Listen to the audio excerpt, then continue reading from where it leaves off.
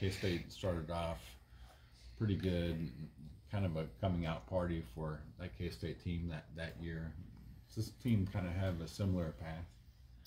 We'll see. I mean, I hope so. I think I know that I'm so proud of all of our guys. I mean, their mindsets have been awesome. They've been locked in. They've been focused, on the task at hand, and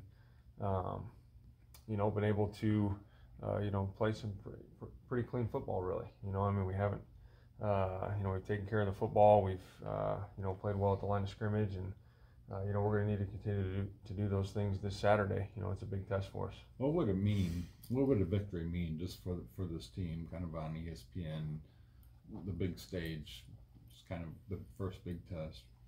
I mean, it would be a huge step, but at the same time, I mean, it's just the next step, because every step's important. We've done a lot of good things, but we all know we have a long way to go. Mm-hmm. And we just got to keep stay disciplined, do the things that have put us in a position to have another good step and keep moving forward. There hasn't been a ton that's been put on Skylar's plate so far yet. He really hasn't been asked to do tons of throwing in the first two games. I imagine that might change a little bit this week. How do you think he might have to change mentally with that coming in? He's done a great job. I mean, he's prepared well. He's really had a great understanding of the game plan on all levels, and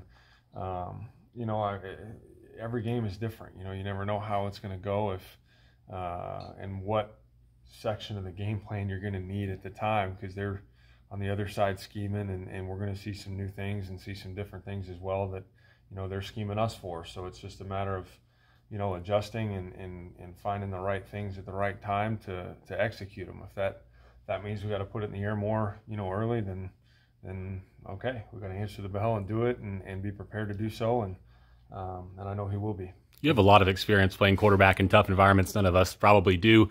Can you tell us what it's like? Is the noise the biggest problem, or are there other things we don't think about that are tough? The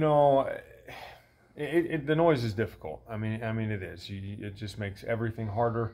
From cadence communication, from calling it in the huddle. I mean, there's times when, if you're in the back of an end zone, that you're yelling as close to you and I are right now, and you're having a hard time hearing me, and vice versa. And so, it's always a challenge, but it's kind of a fun challenge. It makes you sharp. We've always and are continuing to practice in loud environments with speakers and sound, and just to make sure that we're prepared, because we're fortunate to play in a conference that, every place we go is going to be loud and it's going to be intense. So, we will be ready for it, and it'll be good. The offensive stats for your team are just sick right now. What has impressed you the most with the offense?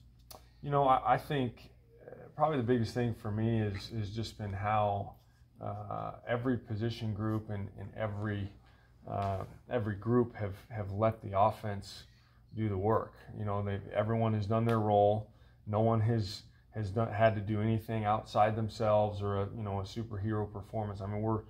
We have a lot of guys that are doing a lot of good things, but it's just a bunch of people doing their job and executing their assignment, and it's allowing the vehicle to move pretty fast. And so that's something we got to continue to do. And that's been Coach Klein's message to them. It's our Coach Mess's message to them. It's my message to them is, hey, we just got to be ourselves, do our thing, execute our assignment, our job, and then all of a sudden you're going to have a lot of people touching the football. You're going to have a lot of different people getting yards, a lot of people, different people scoring, and if the QB's doing his job, which he has done well of just making sure we're protecting the football and getting it to the right guy at the right time, and they're going to do something with it.